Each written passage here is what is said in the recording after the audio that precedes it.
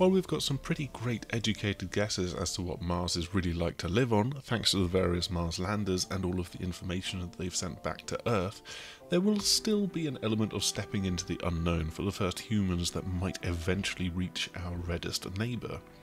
We might find untold wonders beneath the surface of the planet that challenge our very conception of science up until this point. We probably won't, but we might.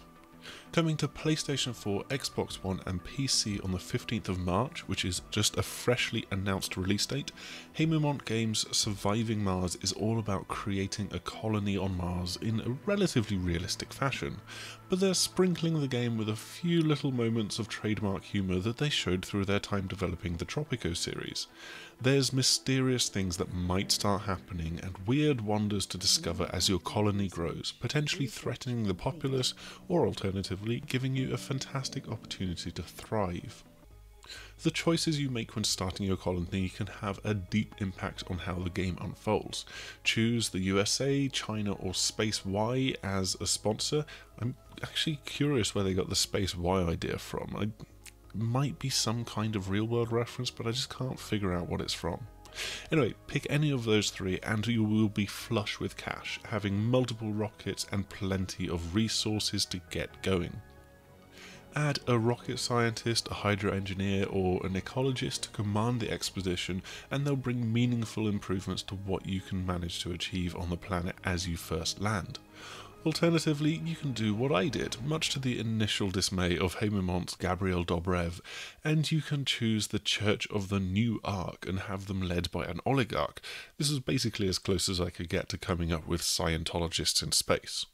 So I had fewer rockets, but all of my colonists would now come with the religious trait, and the birth rate would be doubled as a consequence, as they seek to populate the planet like a bunch of evangelical bunny rabbits. With this kind of disadvantage and picking from various landing sites around Mars, this gave me a difficulty bonus of somewhere between 180 and 300%. So my couple of hours with the game definitely had more of a survival slant to them than the others playing, so it was pretty good to have Gabriel there alongside me to guide my hand in setting out the foundations for my colony. The first rocket can land with whatever you want it to contain really, but you won't have any people on board.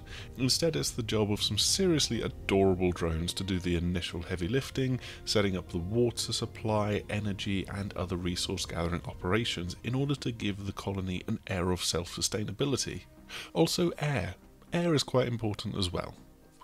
Especially because I couldn't just throw resources at the problems before me, I had to get to work building a compact starting base around my drone hub, with solar panels tightly packed together, a moisture evaporator to suck in what little moisture there was from the atmosphere right next to a fuel refinery, so that I could turn that moisture into fuel for my rocket to send it home and get a second wave of supplies. All of these things then had to be connected with pipes and electrical cables, giving this game's colonies a rather distinct look and feel to them that goes far beyond being SimCity in space. The game actually plays really quite well on PlayStation 4, with the controls being fairly easy to pick up and play with. There's still a few quirks to navigating some of the menus and selecting certain options that Haemimont are still working to iron out, but getting access to the quick building menu or manually overriding a drone's controls becomes fairly intuitive after a while. One thing I will say is that playing on a TV right in front of me, the UI felt fine, but now that I look back at the footage, I think it's probably quite a bit too small for TVs at a distance. Hopefully that's something that Haemimont can polish off in the next couple of months. On a number of occasions I found myself on the limit of what I had available to me, so first it was the need to build a battery to keep buildings running overnight when there's obviously nothing that solar panels can do, and even then I had to turn things off selectively once I had built the concrete extractor, which was sucking up a lot of resources. Thankfully you can turn things on and off based on shifts and have a night shift where you can just shut things down automatically. Then it was trying to figure out what I could afford to fit onto the rocket as it returned from Earth with supplies and make the best use of the available space, especially since I only had 2 rockets to use and not a lot of money. One brilliant moment came right at the end of my session as we'd scanned the surrounding area and found water that I could drill for, meaning that I didn't have to rely on the evaporators. Again, that would then save electricity, so this is quite an important thing to try and get.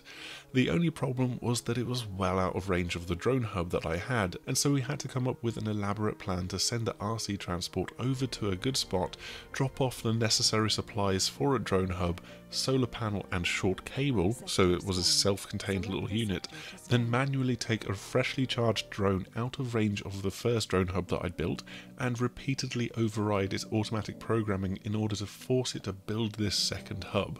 That hub and the new drones that spawned out of it could then make the new pipelines and drill for water. It was this fantastic little success story to end the session with. By that point, I'd already placed and built a dome in which my first few colonists could live. You have a degree of control over who embarks on the voyage to Mars, as you can filter a pool of volunteers by age, specialties and personality traits. Of course, everybody on this list would be strongly religious and anti-contraception. But in keeping with my dumb starting choices, I then decided to filter it for sexy gamer nerds on top of this. I actually managed to come remarkably close to finding one actually. However, at the start of the game, the more important thing to focus on is their professional specialization, such as science, engineering, botany, and so on. And you need to decide what kinds of people are going to serve your burgeoning colony the best. You can worry about how the hypochondriacs are going to interact with the hippies and the party animals later on. With self-sustainability in mind, you really want to grow your own food and start researching so that you can eventually have something worth selling back to Earth and create this self-sustaining system. Fascinatingly, the tech tree is partially randomized, and though you'll eventually unlock all of the technologies in most categories, the breakthrough category will only feature a third of the breakthroughs in the game. This emphasises the potential new discoveries that having human life on Mars can bring. One example that Gabrielle gave me was that seniors would still be able to work and have children, making them remain a perfectly valid option for colonisation in the future. That kind of ties in a roundabout sort of way into the newly announced mysteries, with everything from weird cube-like things to floating bubbles and confounding invisible afflictions. But sadly I didn't get to see this. I was so busy coming up with ways to just get my colonies sort of working that even though I had a research vehicle later on to venture out and scan all of the meteor impact sites and points of interest, I didn't get to see a single one of these 60s sci-fi inspired mysteries. Thankfully, if you don't want to see anything out of the ordinary here, you can always turn them off before you start playing. Even without the mysteries, surviving Mars has been an intriguing proposition for me since it was first announced. Taking a more survivalist approach to this extraterrestrial colonization and borrowing from what modern day thinking on how that might pan out is a fascinating one, and it makes for a city builder that has its own unique flavour. It might take decades or even centuries for the first human to reach Mars, if we ever do in fact, but come the middle of March, we can all pretend like we're there already, I think. Thanks for checking out this video, and we've also got our written preview up on the6thAxis.com. We also hope to have plenty more of Surviving Mars as it gets closer to release in March, so that's not too far away, and we will definitely be following up on this video.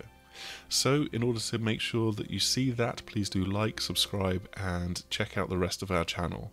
Hopefully we will see you again soon. Goodbye!